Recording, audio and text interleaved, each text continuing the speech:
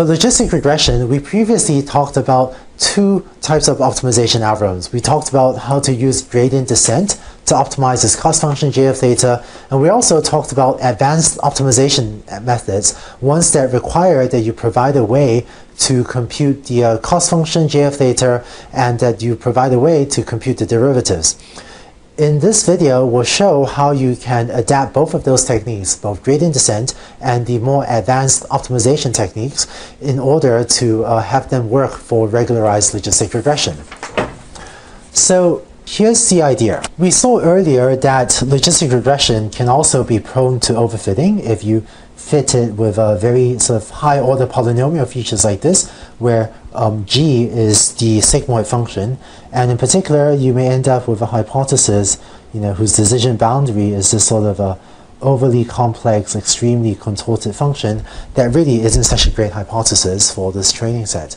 And more generally, if you have logistic regression with a lot of features, not necessarily polynomial ones, but just with a lot of features, you can end up with overfitting. This was our cost function for logistic regression, and if we want to modify it to use regularization, all we need to do is add to it the following term plus lambda over 2m, sum from j equals 1, and as usual, it's from 1, sum from j equals 1 rather than sum from j equals 0 of theta j squared, and this has the effect, therefore, of penalizing the parameters theta 1, theta 2, and so on, up to theta n from being too large.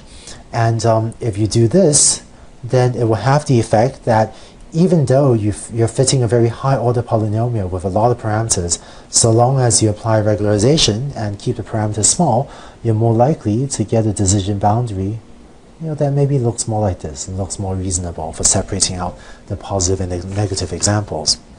So when using regularization, even when you have a lot of features, the regularization can help take care of the overfitting problem. How do we actually implement this? Well, for the original gradient descent algorithm, this was the update we had. We would repeatedly perform the following update to theta j. This slide looks a lot like the previous one for linear regression, but what I'm going to do is write the update for theta 0 separately. So the first line is my update for theta 0, and the second line is now my update for theta 1 up to theta n, because I'm going to treat theta 0 separately.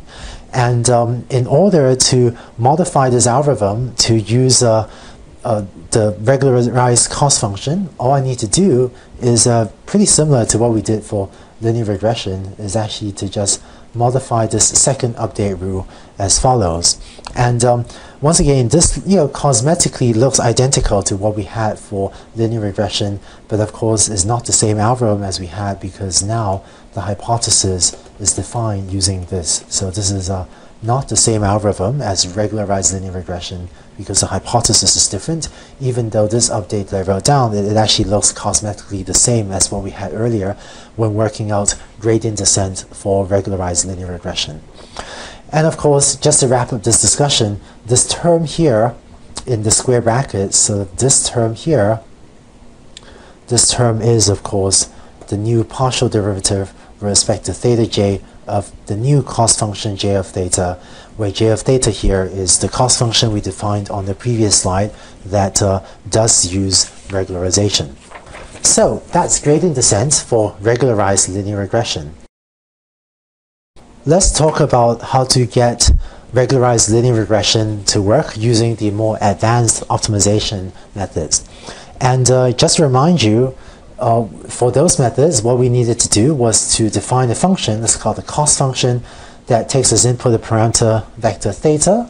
And once again, in the equations we've been writing here, we use 0 index vectors. So we had theta 0 up to theta n, but because octave indexes the vectors starting from 1, theta 0 is written in octave as theta 1 is written in octave as theta 2, and so on down to theta n plus 1.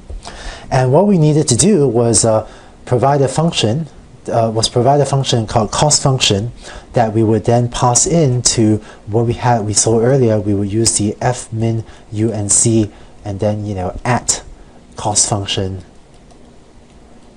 and so on, right? But the F-min UNC was the F-min unconstrained, and this was what would, and F-min UNC was what would take the cost function and minimize it for us.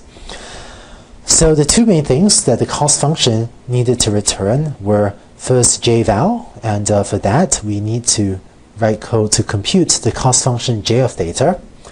Now when we're using regularized logistic regression, of course the cost function j of theta changes, and in particular now our cost function needs to include this additional regularization term at the end as well. So when you compute j of theta, be sure to include that term at the end. And then the other thing that this cost function thing needs to provide were the gradients. So gradient 1 needs to be set to the partial derivative of j of theta with respect to theta 0. Gradient 2 needs to be set to that, and so on. Once again, the index is off by 1, right, because of the indexing from 1 that Octave uses. And looking at these terms, this term over here, we actually worked this out on a previous slide. It's actually equal to this. It doesn't change because the derivative for theta 0 doesn't change compared to the version without regularization. And the other terms do change, and in particular, the derivative with respect to theta 1, we worked this out on the previous slide as well, is equal to, the original term and then minus lambda over m times theta 1. Just so we make sure we pause this correctly, if we can add parentheses here, right, so the summation doesn't extend.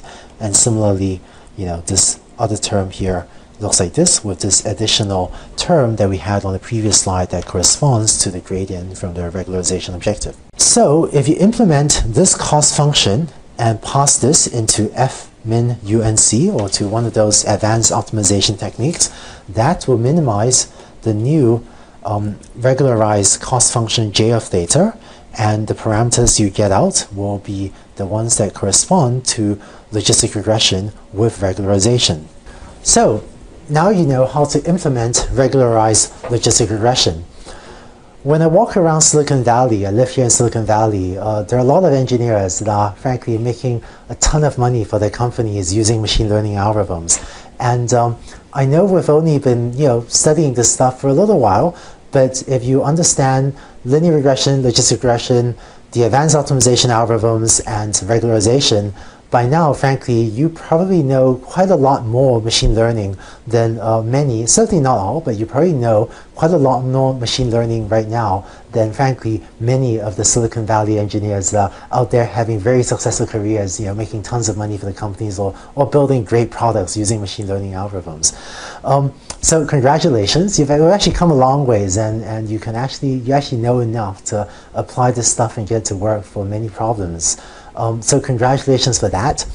But of course, still a lot more that we want to teach you, and in the next set of videos after this, we'll start to talk about a very powerful class of nonlinear classifiers. So whereas linear regression, logistic regression, you can throw in polynomial terms, but it turns out that there are much more powerful nonlinear classifiers that can than sort of polynomial regression. And in the next set of videos after this one, I'll start telling you about them so that you have even more powerful learning algorithms than you have now to apply to different problems.